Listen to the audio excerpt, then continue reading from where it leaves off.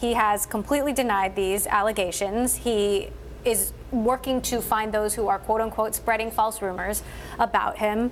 Eric, what do you make of his reaction? It's a definite non-apology at the moment. It's a realization, I would assume, that he needs to distance himself from the companies as they sort this stuff out and step away from his board seats and roles. But he's certainly not taking sort of responsibility for the accusations and calling it, a scheme to a smear campaign. So, we don't have sort of a real apology yet, but he's clearly putting some distance between himself and his companies, facing these 5 allegations, 6 accounts, and a real arrest that occurred in London over a rape. He was de-arrested, but there were questions about that as well. Shervin Pishevar, a major Democratic donor, has given $500,000 or such to Democratic candidates. Senator Cory Booker, Senator Kamala Harris have donated the funds that he donated to them to charity.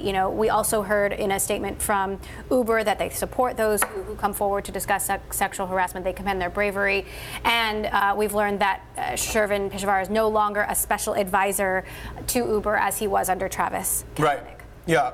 I mean, it seems like Shervin's relationship with Uber was largely through Travis Kalanick, who's close to once he left.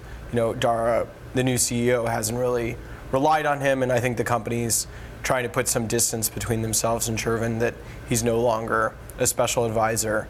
It took the Democratic candidates the weekend, I think, to sort of figure out what they were going to say. But we have those 2 senators. Cory Booker was hosted at Shervin Pishevar's house, so he was doing a major Democratic fundraiser, major bundler for President Obama's presidential campaign, and donor to the Democratic National Committee. So we have 2 senators now saying that they're going to return the funds.